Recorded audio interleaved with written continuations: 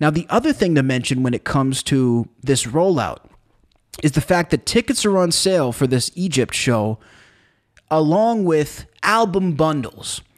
Now, these album bundles are set to include CDs, vinyls, but not only that, there are 5 different variations of the cover art for the album, meaning that there's 5 different versions of the vinyl and 5 different versions of the CD. Here's one of the covers that we're looking at now.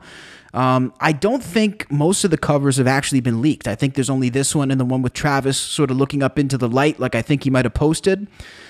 But the reason this is notable, folks, is not because it's cool to have 5 covers.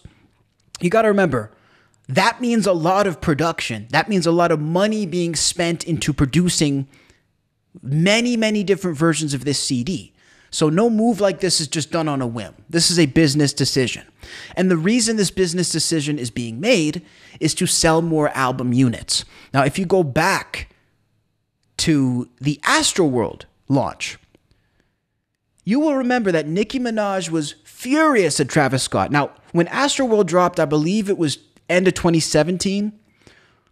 So the 2 albums that were neck and neck for that #1 spot were Nicki Minaj Queen and Travis Scott Astroworld. Those were the 2 records that were neck and neck. And they were close.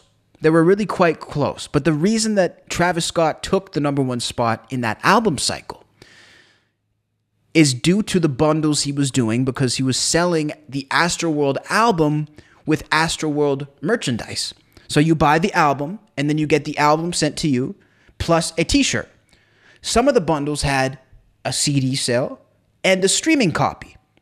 So one person buys this bundle from Travis Scott and he's selling multiple albums. Now, and this is the beauty of it, guys. This is actually one of the things I really respect about Travis and his team. With the Utopia launch, he's actually approaching this in the same way, but on steroids. So let's take a look at the website now. This is shop.travisscott.com.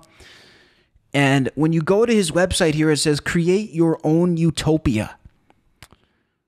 And when you go down, you are given the option between 5 Utopia bundles. Each one of these bundles features one of the 5 cover arts. So the #1, cover art #2, and we're not seeing the cover art yet, by the way. What you're seeing on the clothes is you get a unique piece of clothing with each bundle. These bundles also vary in price.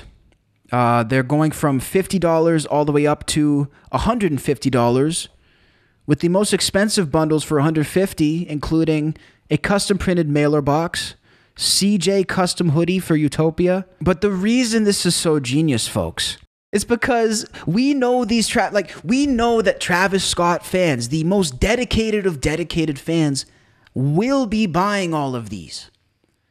I can 100% guarantee there will be people who not only want to cop all 5 versions of the CD cover, but they'll probably want to get all 5 versions of this vinyl as well, plus all of this different merchandise, which is limited and numbered.